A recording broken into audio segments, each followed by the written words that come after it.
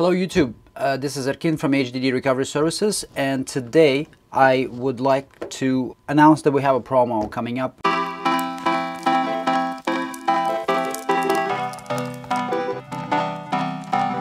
We're about to hit 5,000 subscribers, which is not really a big deal for any type of a channel on YouTube, but it is a big deal for me because I've been really putting in a lot of work in making these videos recently, and I'm really glad to see the growth of this channel, and you guys are engaging in more conversations, asking more questions, and overall spending more time watching this content that I'm putting out. So a lot of you have been interested in some of the services that we're offering, and for the month of October in 2016 we're going to have a promo for anything that has to do with Western Digital Passport and Elements drives in 2.5-inch format. So if you have a Passport or an Elements drive that is in a 2.5-inch enclosure that has never been opened, feel free to click the link in the description and it will take you to our website where you can just request the service for it. Now this promotion is only valid for the October. It's gonna start on October 1st and it's gonna end at the end of the month. There's no extensions. You need to have your drive delivered to us within that time frame. If it gets here the day before, or if it gets here the day after the promotion, I cannot apply the same rule, so I'm sorry in advance, but hopefully some of you who required this service previously that did not want to go through expense of having heads replaced, now you can get it done for one flat rate fee of $400 USD for any type of problem that your Passport may have, whether it's logical issue or physical. I have a 500 gigabyte unit here that needs recovery. This unit has a slow response on it, but it may potentially have a failing head. These units usually have two heads because they're slim, comparing to the 1 terabyte and 2 terabyte versions of the same device. One thing that they all do have in common for Passports and Elements on 2.5-inch size is the proprietary USB 3.0 interface. So in order for me to gain access to service area, in order to correct Relo list, which is a module that's kept on disk and that is causing this drive to be extremely slow, I will be converting it to the SATA interface like I did with the previous case on the identical hard drive.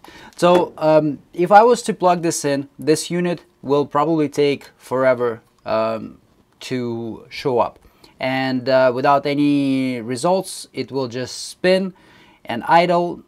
This unit specifically doesn't make any clicking sounds, but it never gets recognized. So it sounds like the drive has a problem with the 30-second module, which needs to be cleaned out and restricted for any further entry of potential bad sectors.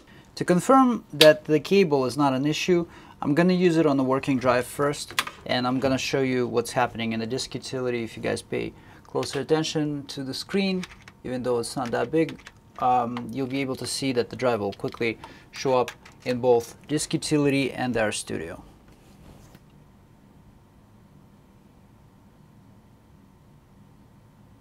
There you go.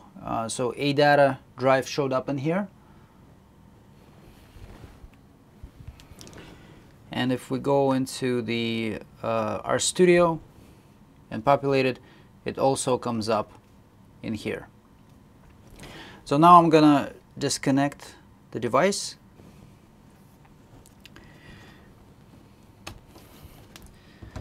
So now I'm gonna connect this Passport drive to it.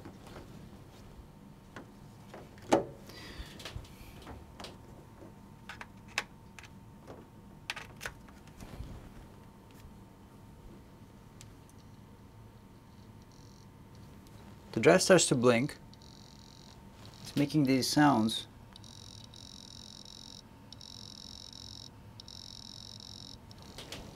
Which are not really clicking sounds, but then I wouldn't call them normal also. If I refresh the screen in our studio, it just seems like nothing is happening. If I go into disk utility, it does show that my WD my passport is coming up, and it even shows the capacity on the unit, but it doesn't show us any partitions, and our studio is just freezing with it.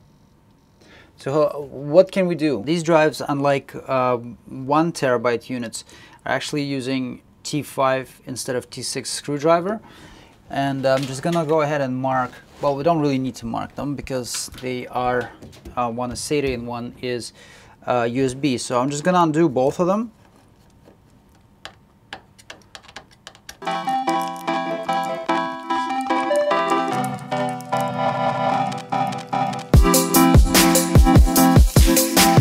So the chip that we'll be removing is actually right here, and from previous recovery of this unit, I already painted it with some silver paint so that it stands out, and this time on the patient's drive I'll just leave it as is, so dark. The U12 position chip will need to be transplanted in order to make this SATA board compatible with this hard drive that we're trying to recover data from. Fume extractor is on. Adding flax to both of them.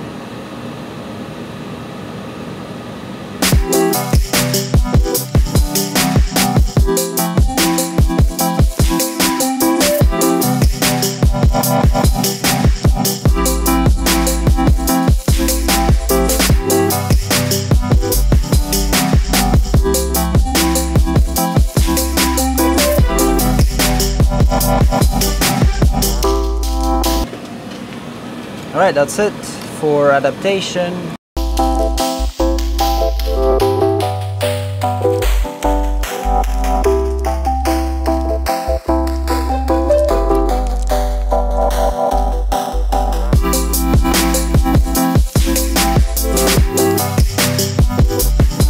So I have connected the patient's drive to the channel number 3, and I have a target drive that will be performing the disk imaging to is on channel 1. Channel 0.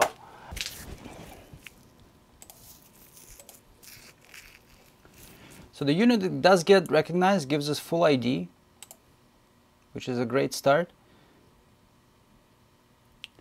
But it says SED drive locked. It doesn't surprise me, so there is a workaround for this. I'm going to turn it off.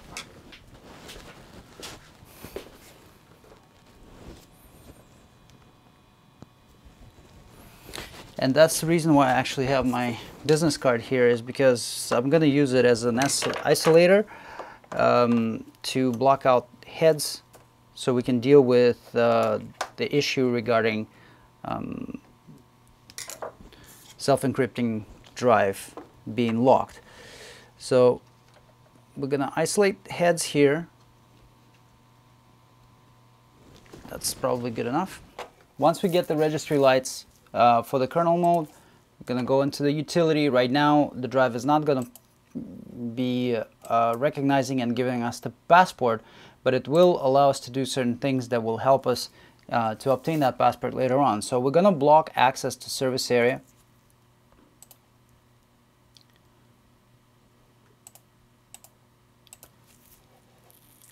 Once the access is blocked, we're going to exit the utility and turn the drive off.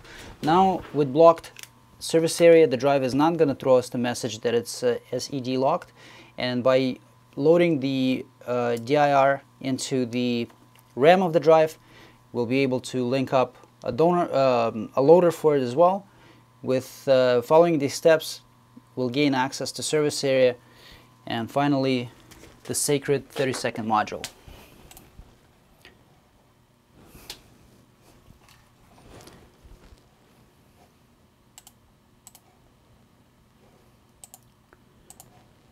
Same thing, we're not getting passport, we only are able to access the device in kernel mode, but up here now we're able to load DIR from service area, as well as linking up the loader for this device.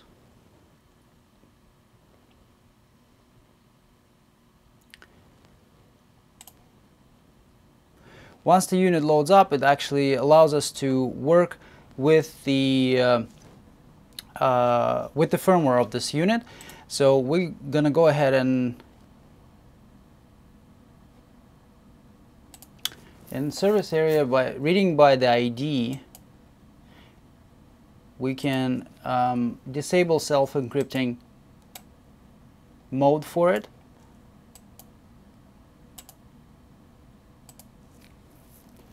Okay, so that's been taken care of.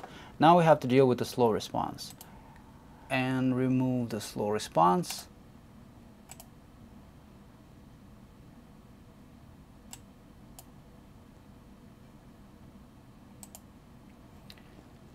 And unlock the access to service area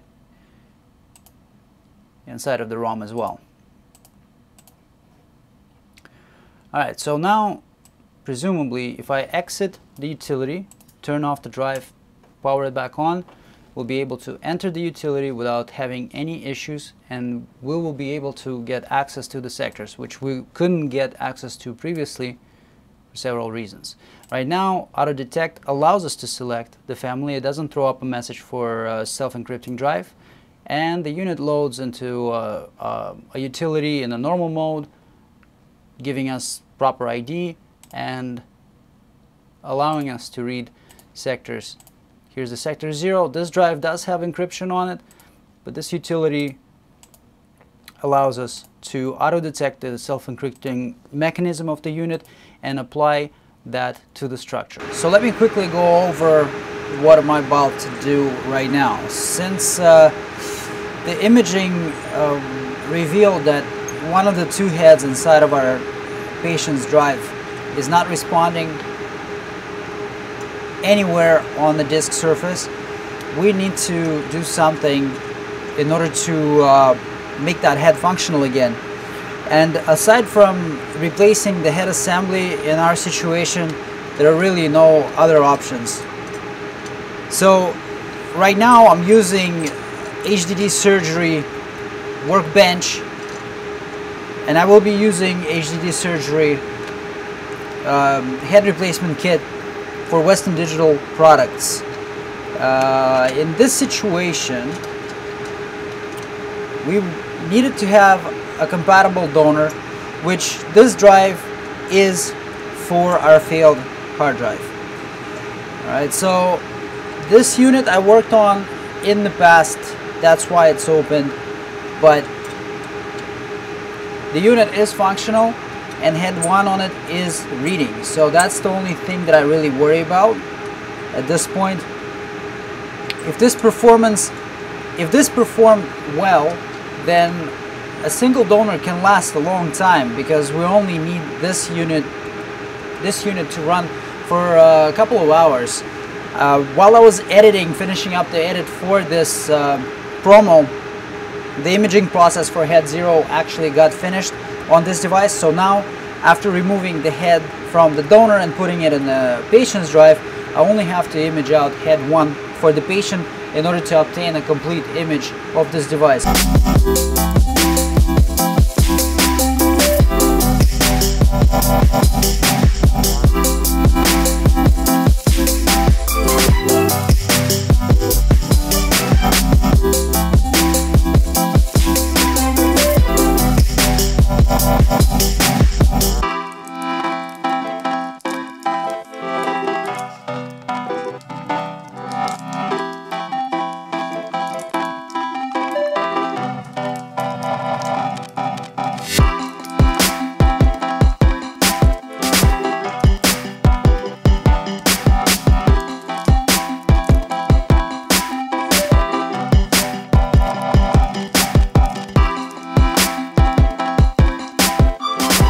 Right now, with new set of heads in this task that we've created, we're able to communicate with head 1.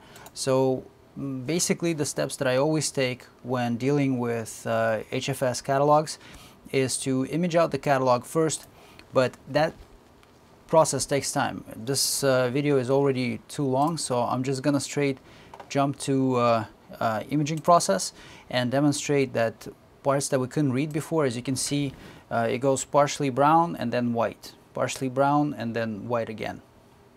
And that's because there are two heads inside of this drive, and head 1 wasn't able to read before. So if I fire it up right now using head 1, right from the start of the drive, we're able to see that the speed is adequate, and brown blocks keep appearing. That's because the imaging is moving on for head 1 at this point, and probably within a few hours we'll have a full image. The procedure went really well. That let us have the entire image sector by sector clone, so the entire recovery is complete and everything looks as if this drive never failed before. It's just the information had to be migrated to a new source. So for the month of October, if you need this done, feel free to mail in your drives. Any Western Digital 2.5-inch hard drive, whatever the symptoms are, as long as it's not open, is treated the same way. $400 for successful recovery. You don't pay us anything if we can't get it done. So subscribe to this channel, hit like, and I will see you guys in the next video.